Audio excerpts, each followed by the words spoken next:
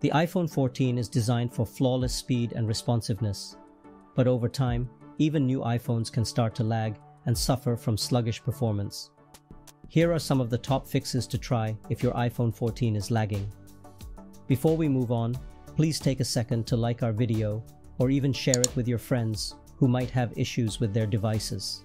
It's a great help for us. Now let's jump right into our tips. Close unused apps. When you open an app, it runs in the background even after you close it.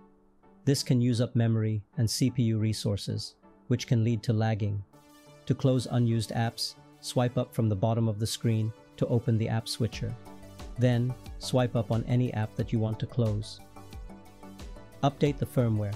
Apple often releases software updates that fix bugs and improve performance.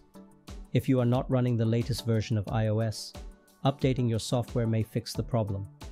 To update your iOS software, launch Settings and tap General.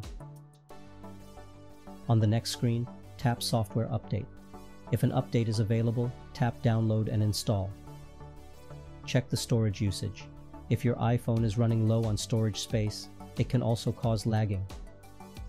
To check your storage usage, go to Settings and select General. Then tap iPhone Storage.